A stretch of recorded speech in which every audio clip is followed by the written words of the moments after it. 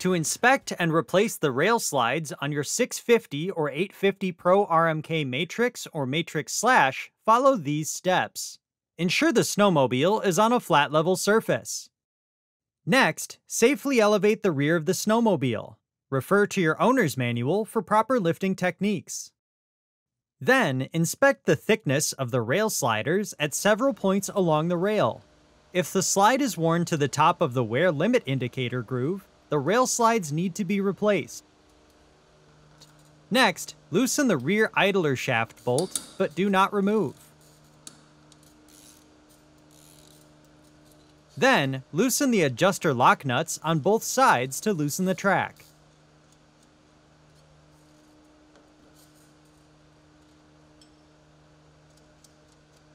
Next, rotate the track as needed to access the fastener securing the slider to the front of the rail.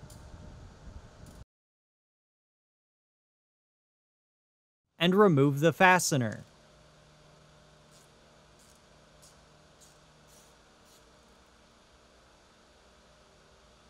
Then, rotate the track until the track window lines up with the rail slider. The slide will be removed through this window. Continue by using a pry bar and hammer to drive the slider back off the snowmobile through the track window. Applying a lubricant to the slide may aid in the removal process. Use care not to damage the rail when driving the slide back.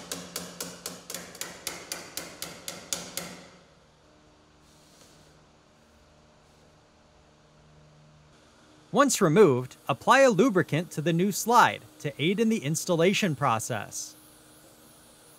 Also, lubricate the rail to further aid in the installation process. Before installing, ensure the mounting hole on the slide is pointed towards the front of the sled. Then, begin working the rail slide forward until it has reached the end of the rail.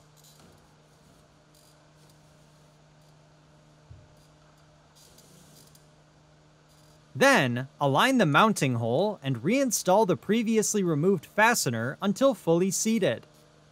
Once finished, repeat this process for the other rail slide.